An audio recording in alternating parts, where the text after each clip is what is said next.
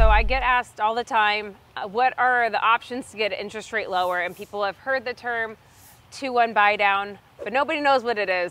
So what can you tell me? What are the options with the 2-1 buy down? Yeah, great question, Jen. So 2-1 temporary buy down is a product that's been around for a long time that makes a lot of sense in today's market. And basically the way it works, let's say the mortgage rate is 6%. You get a 2% lower rate in the first year and a 1% lower rate in the second year. So in year 1, you're paying 4%, year 2, paying 5%, and then year 3 through 30, you're paying 6%.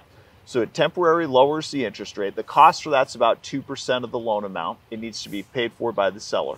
But the biggest advantage with the 2-1 temporary buy down is if you end up refinancing your mortgage in less than 2 years, any unused portion of the cost for the temporary buy down gets refunded back to you as a principal reduction on the loan. So we expect that rates will probably come down and people will be refinancing in the near term. So the temporary buy down allows them to recoup some of that cost if that happens. Awesome. Well, contact Jeff to get pre-qualified and let's go buy a house.